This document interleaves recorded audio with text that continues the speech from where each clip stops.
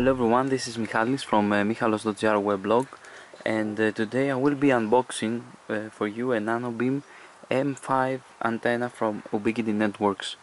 This is the main box, which includes the antenna. We will open it right now. This is the bracket, and below there is the dish.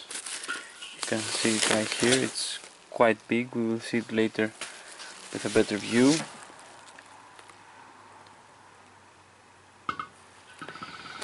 Okay, so let's open the antenna.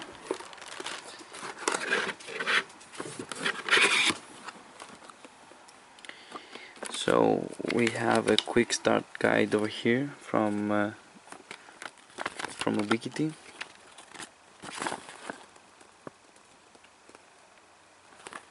Okay, so we have the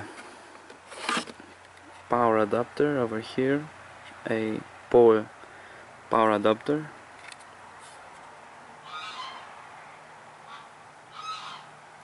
Okay,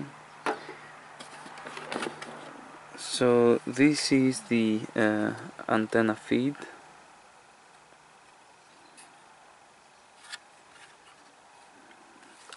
Okay, let's open it and see how's inside.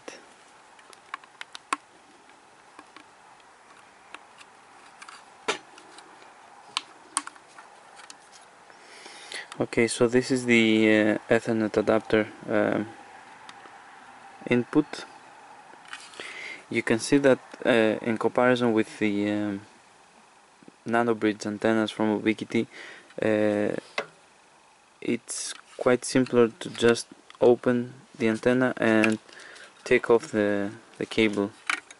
Okay, let's open it more, because if you recall, you had to remove the whole rear housing of the antenna and then remove the cable. So now it's quite easier. You just open this, you just plug in or plug out the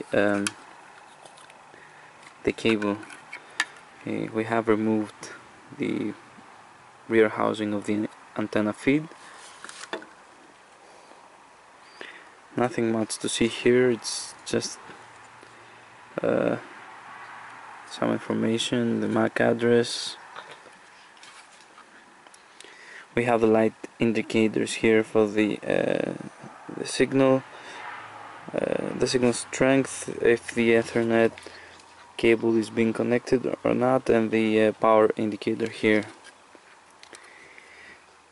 Okay, so this is the feed, and the only thing that is left inside the box is the power cable. Here it is. Okay, so let's try to assemble the antenna. So what you have to do here is just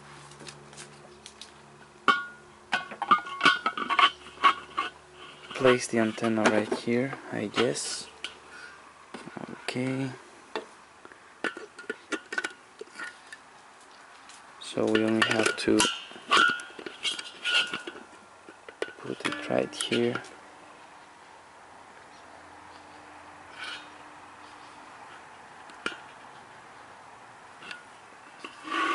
Or maybe not. Okay, let's try it. Let's try something else. We will try to pass through firstly the back side of the antenna, because I can see that there are some clips over here. 1, 2, 3 clips. So I guess that they just have to pass through. Okay, so it's, as you can see, they mounted right here. Okay, so now we only have to place in the feed. Okay, so this is the Ubiquiti NanoBeam M5 antenna. Let me just take the camera a little bit more back.